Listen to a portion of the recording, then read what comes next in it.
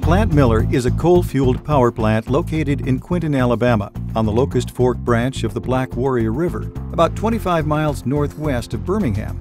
The plant provides over 20% of Alabama Power Company's generating capacity and is the largest generating facility in the state, with a peaking capacity of over 2.9 million kilowatts, or 2,900 megawatts of electricity that can serve over 822,000 homes. Named for Mr. James H. Miller, a former president of Georgia Power Company and senior vice president of Alabama Power, Plant Miller first provided electricity to our customers in 1978, with the most recent unit commissioned in 1991, making Plant Miller the newest coal-fueled power plant in Alabama. At Plant Miller, we use coal, air, and water in an energy conversion process that allows us to deliver electrical power to homes and businesses. Using coal as a fuel source, we generate steam in our boilers. That steam will be used to turn a turbine that ultimately allows us to generate electricity. Of course, there's a lot more to it than that, so let's take a look at how the process works.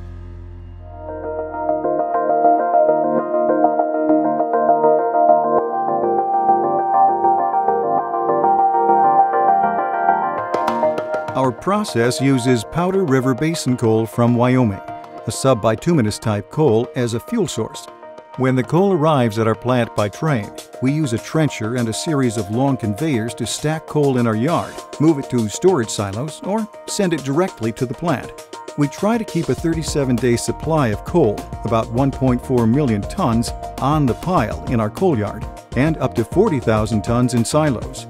Since we burn as much as 38,000 tons of coal in a 24-hour period, we need to ensure we have a substantial amount on hand.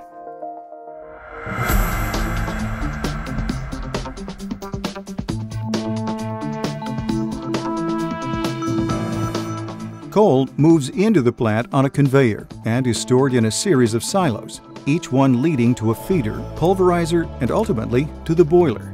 At Plant Miller, we have 4 generating units, and each unit has 7 silos feeding into one single boiler. The coal within each silo falls into a feeder, which measures and controls the flow of coal into a pulverizer. Inside the pulverizer, coal falls onto a large rotating bowl, where it is continuously crushed by 3 large grinding wheels until it becomes the consistency of baby powder. Once the coal is a fine powder, it falls off the grinding bowl and is carried by warm primary air, maintained at 140 degrees Fahrenheit inside the pulverizer, to the boiler through 8 burner lines.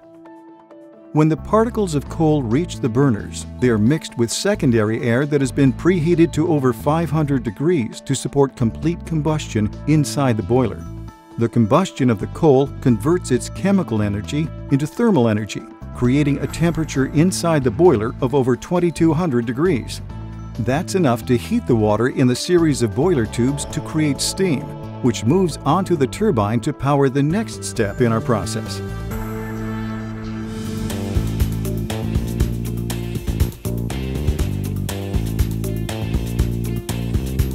Superheated steam from the boiler, which is approximately 2,400 psi and 1,000 degrees, travels to the high-pressure section of the turbine, where it creates the force that turns the turbine shaft. This process causes the steam to lose temperature and pressure, so it must be sent back to the boiler to be reheated to 1,000 degrees. After reheating, the steam returns to the intermediate turbine and continues through the crossover into the low-pressure turbines. The force of the steam turns the turbine shaft, which turns the generator rotor at 3,600 revolutions per minute. This rotation, along with the induced current on the rotor inside the generator, produces voltage, completing the process of generating electricity. The generator output is 24,000 volts, which is stepped up to as much as 500,000 volts for transmission.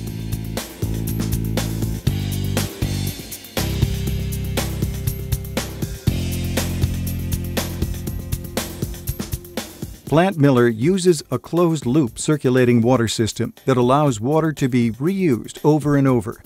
One way we use water is in the condenser, where steam enters from the turbine and condenses back into water as it passes over tubes filled with cool circulating water, which is chlorinated river water from nearby Mulberry Fork of the Warrior River. The condensed water moves into the hot well, where it re-enters the system to be reheated, turned back into steam, and continue its use throughout the plant.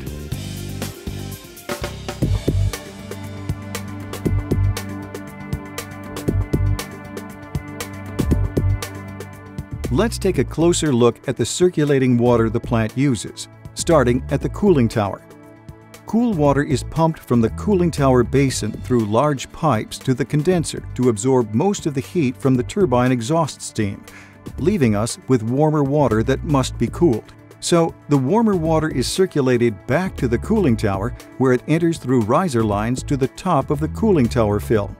As the water cascades down the cooling tower fill material, it's air-cooled, allowing the heat to escape up through the natural draft cooling tower. The cooled water is collected in the cooling tower basin to be recirculated back to the plant to condense more turbine steam exhaust.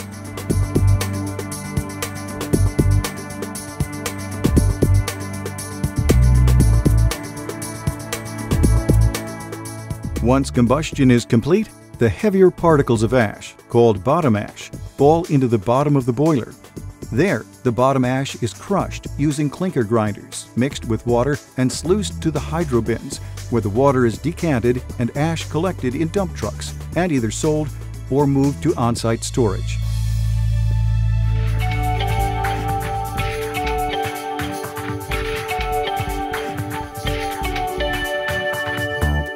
While the heavier particles of ash fall to the bottom of the boiler, the hot flue gas containing finer particles of fly ash naturally flows up to the top of the boiler and around, down, and out through the backpass section.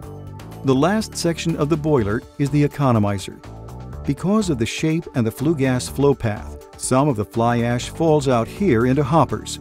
This economizer ash is pulled by vacuum, mixed and sluiced with water to the ash booster station, where it is moved to on-site storage. Flue gas, a byproduct of combustion, exits the boiler and enters the selective catalytic reducer, or SCR. While entering the SCR, ammonia is injected into the flue gas stream, where it reacts with several catalyst layers to reduce the nitrogen oxide compounds. The flue gas then passes across the air heater, where over 400 degrees of temperature are transferred from the exiting flue gas to preheat the primary and secondary air entering the plant. Next, the flue gas passes through the precipitators, where a negative charge is induced onto the fine particles of ash contained in the flue gas. That ash is then collected with an opposing charged collecting plate.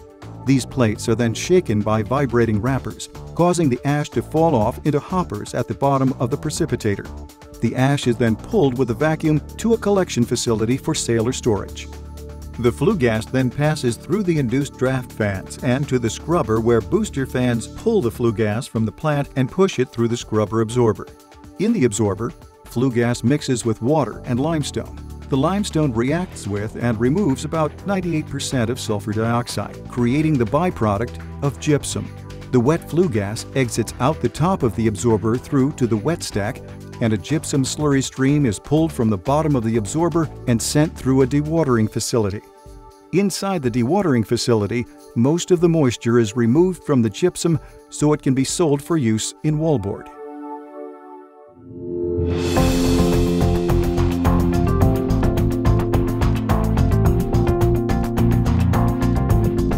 When the power leaves the plant, we increase or step up the voltage for transmission purposes to as much as 500,000 volts to help minimize losses from the transmission of power. Our transmission group is responsible for the large transmission lines, towers, and substations that handle the large voltage transfer of power over long distances. Our distribution group interacts with our customers more directly and handles delivery of the power in lower voltages stepped down in substations and delivered to industrial, commercial, and residential customers in various voltages to suit their needs. It is our responsibility to provide our customers with reliable, affordable, and clean energy for their needs, and we take that very seriously. We hope you enjoyed this virtual tour of Plant Miller.